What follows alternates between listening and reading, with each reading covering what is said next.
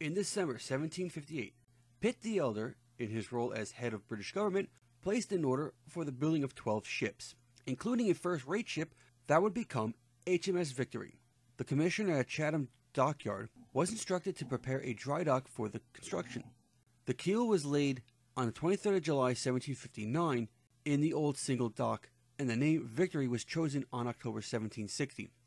In 1759, the 7 Years' War was going well for Britain. Land victories had been won at Quebec and Minden, and naval battles had been won at Lagos and Quiberon Bay. It was the year of miracles, and the ship's name may have been chosen to commemorate the victories, or it may have been chosen simply because, out of 7 names shortlisted, Victory was the only one not in use. A team of 150 workmen were assigned to construction of Victory's frame. Around 6,000 trees were used in her construction, of which 90% were oak and the remainder elm, pine, and fir. The wood of the hull was held in place by 6-foot copper bolts. Once the ship's frame had been built, it was normal to cover it up and leave it for several months to allow the wood to season. The end of the 7 Years' War meant that Victory remained in this condition for nearly 3 years. Work then restarted in autumn of 1763, and she was launched on the 7th of May, 1765, having cost £63,176 and 3 shillings. Because there was no immediate use for her, she was placed in ordinary and moored in the River Medway. Internal fighting out continued in a somewhat desultory manner over the next 4 years. The sea trials were completed in 1769, after which she was returned to her Medway berth. She remained there until France joined the American War of Independence in 1778. Victory was now placed in active service as part of a general mobilization against the French threat. Victory was commissioned in March of 1778 under Captain John Lindsay. He held that position until May 1778, when Admiral Augustus Keppel made her his flagship, and appointed Rear Admiral John Campbell as first captain and Captain Jonathan Faulkner as second captain. Keppel put to sea from Spithead on 9th of July 1778 with a force of around 29 ships of the line, and on the 23rd of July sighted a French fleet of roughly equal force 100 miles west of Ushant. The French Admiral Louis Guilliant Comte d'Eurouvres, who had orders to avoid battle, was caught off from Brest. Maneuvering was made difficult by changing winds and driving rain, but eventually a battle became inevitable, with the British more or less in a column and the French in some confusion. However, the French managed to pass along the British line with their most advanced ships. At about 11:45, Victory opened fire on Bretagne, which was being followed by Ville de Paris. The British van escaped with little loss, but Sir Hugh Palliser's rear division suffered considerably. In March 1780, Victory's hull was sheathed with 3,923 sheets of copper below the waterline to protect it from shipworm. Victory's armaments were slightly upgraded in 1782 with the replacement of all her 6-pounders with 12-pounder cannons. Later she also carried 2 carronade guns, firing 68-pound round shot. In October 1782, Victory, under Admiral Richard Howe, was the fleet flagship of a powerful escort flotilla for a convoy of transports which resupplied Gibraltar in the event of a blockade by the French and the Spanish navies. No resistance was encountered on entering the straits, and the supplies were successfully uploaded. There was a minor engagement at the time of departure in which Victory did not fire a shot. The British ships were under orders to return home and did so without major incident. In 1796, First Captain Robert Calder and Second Captain George Grey commanded Victory under Admiral Sir John Jervis's flag. By the end of 1796, the British position in the Mediterranean had become untenable. Jervis had stationed his fleet off Cape St. Vincent to prevent the Spanish sailing north, whilst Horatio Nelson was to oversee the evacuation of Elba. Once the evacuation had been accomplished, Nelson and HMS Minerve sailed for Gibraltar. On learning that the Spanish fleet had passed by some days previous, Nelson left to rendezvous with Jervis on the 11th of February. The Spanish fleet, which had been blown off course by easterly gales, was that night working its way to Cadiz. The darkness and dense fog meant Nelson was able to pass through the enemy enemy's fleet without being spotted, and joined Jervis on February 13th.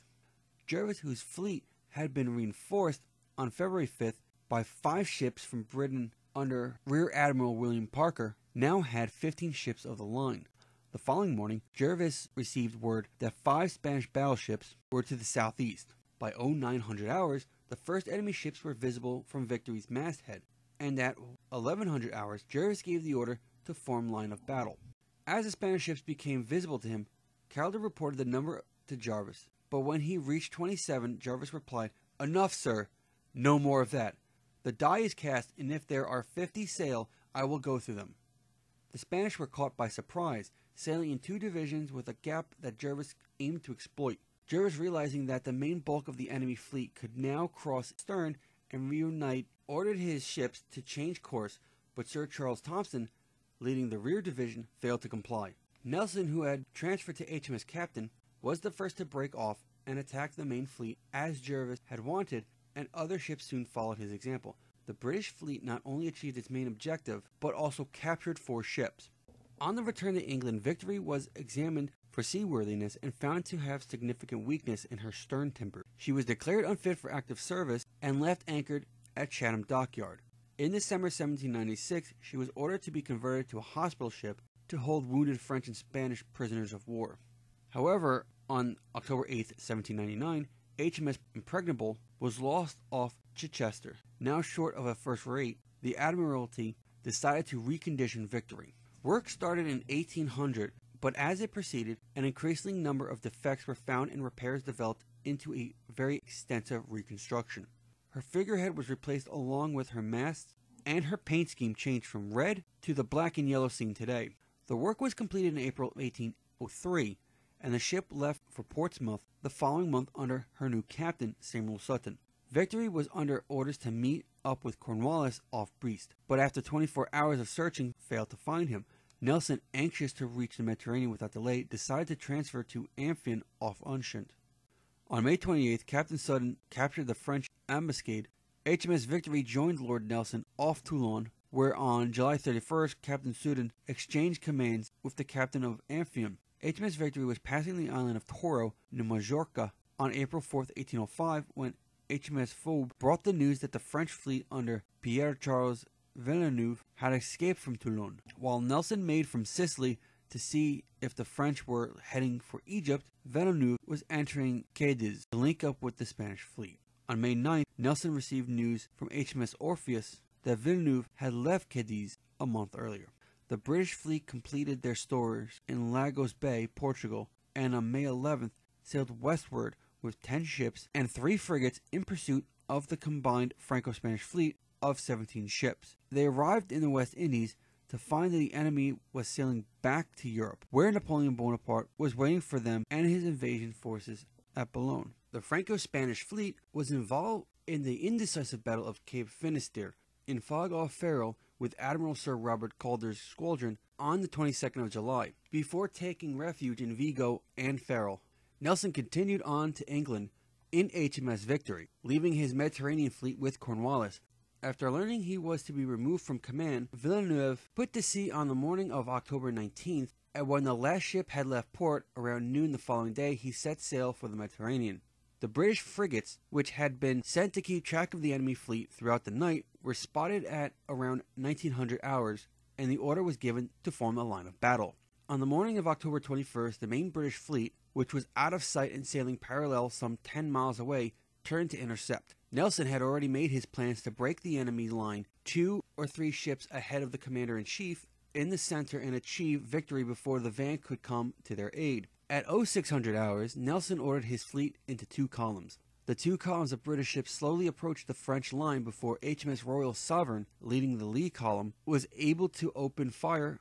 Around 30 minutes later, HMS Victory broke the line between Boucanteur and Redoutable, firing a treble-shotted broadside into the stern of the former from a range of a few yards. At 1:15, Lord Horatio Nelson was shot, the fatal musket ball entering his left shoulder and lodging into his spine.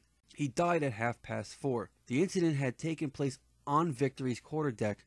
Nelson's last order was for the fleet to anchor, but this was countermanded by Vice Admiral Cuthbert Collinwood. HMS Victory had been badly damaged in the battle and was not able to move under her own sail.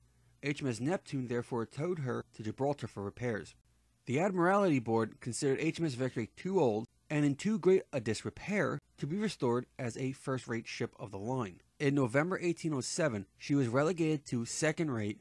She was recommissioned as a troop ship between December 1810 and April 1811. In 1812, she was relocated to the mouth of Portsmouth Harbour off Gosport for service as a floating depot, and from 1813 to 1817 as a prison ship. Major repairs were undertaken in 1814. Active service was resumed on February 1817 when she was relisted as a first-rate carrying 104 guns. However, her condition remained poor, and in January 1822 she was towed into dry dock at Portsmouth for repairs to her hull. Refloated in January 1824, she was designated as the Port Admiral's flagship for Portsmouth Harbour, remaining in this role until April 1830. In 1831, the Admiralty issued orders for HMS Victory to be broken up and her timbers reused in other vessels. A public outcry against the destruction of so famous a ship led to the order being held in abeyance, and HMS Victory was left, largely forgotten, at a Portsmouth mooring. Admiralty officially designated the aging vessel as a ship tender for the Port Admiral's flagship HMS Wellington, and permitted civilian visitors to come aboard for tours. The ship briefly returned to the public gaze on July 18, 1833, when the Queen-in-Waiting, Princess Victoria, and her mother, the Duchess of Kent, made a visit to her quarterdeck to meet with veterans of the Trafalgar campaign.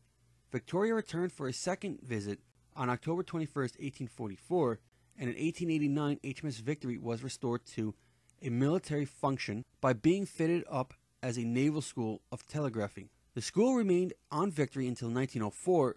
Despite her reuse as a school, Victory continued to deteriorate at her mooring. In 1903, she was accidentally rammed by HMS Neptune. Emergency repairs prevented her from sinking, but Admiralty again proposed that she be scrapped, and it was only the personal intervention of Edward VII that prevented this from occurring. In 1910, the Society for Nautical Research was created to try to preserve her for future generations, but Admiralty was unable to help, having become embroiled in an escalating arms race. By 1921, the ship was in a very poor state, and a public Save the Victory campaign was started, with shipping magnate Sir James Caird as a major contributor. The relocation to No. 2 dock sparked public discussion about HMS Victory's future location. The naval architects who had surveyed the ship reported that she was too damaged to be moved. Admiralty formally adopted their advice, and No. 2 dock therefore became Victory's permanent home. During the initial restoration period from 1922 to 1929, a considerable amount of structural repair work was carried out above the waterline and mainly above the middle deck. Restoration was suspended during the Second World War, and in 1941, HMS Victory sustained further damage when a bomb dropped by the Luftwaffe destroyed one of the steel cradles and part of the foremast. Listed as part of the National Historic Fleet, HMS Victory has been the flagship of the First Sea Lord since October 2012. Prior to this, she was the flagship of the Second Sea Lord. She is the oldest commissioned warship in the world and attracts around 350,000 visitors per year in her role as a museum ship.